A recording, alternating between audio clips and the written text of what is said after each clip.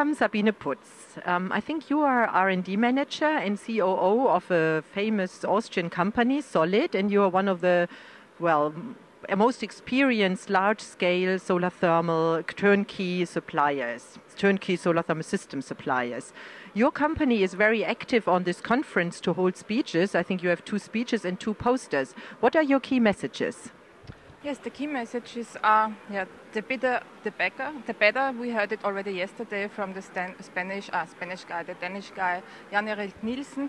If you go to bigger installations, you will have more efficiency and you will come down with the production costs and with the overall system costs of large-scale solar thermal installations. And so most important message is to get it bigger, to make it bigger. And maybe also to do some more ESCO project, that means energy service company project, so that there will be no initial costs for the client. And the ESCO is covering these costs for financiation and construction and operation. And so, it would be more easier to install more plants all over the world with such kind of projects where the client only have to pay the consumed heat and not to pay for the installation. So you mentioned that. I think, is this a new trend going to like gigawatt installation almost, this size of solar thermal capacity? Yes, of course. In Denmark we have seen this enormous improvement and engagement to get up to installations up to 200,000 square meters. And so also in Austria we have planned such an installation to cover 20% of the demand of the heat demand of the second biggest city in Austria. It's in Graz, and so it's a development which started in Denmark and then spread all over the world. Also China is doing such big installations, and I think gigawatt systems are not far away. Very nice. I think you still need some research in this field. I heard that you just started a new task, that means a new international research group within the solar heating and cooling program to especially cover these topics on larger installations.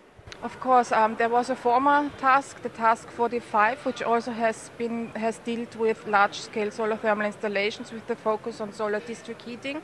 And now we are setting up on this task with large-scale solar district heating and large-scale solar district cooling.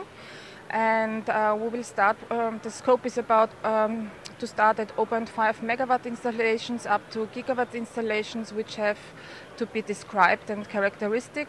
And also the modular conception of such big installation is a very big focus in this project. And what's the problem or what has to be overcome are the heat losses. The bigger the installation, the more heat losses you have, and so you have to have a look on and the development on minimizing these losses coming from hydraulic and piping. So is China involved as the largest market in this area? Yes, they are involved, and also the company Sunrain, which is the company who has done the largest installations in China, is directly involved in this task. So what is your main objectives in this task?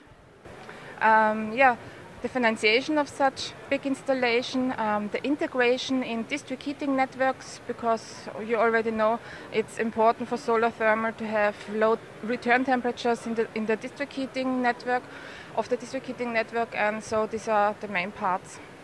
So I think it's open for everybody to join? Yeah, open for everybody. So you just look for Solid and you find Sabine Putz, and you will contact you to whoever wants to get involved, as well industry as research part. Thank you very much for the interview. I appreciate it a lot. Thank you.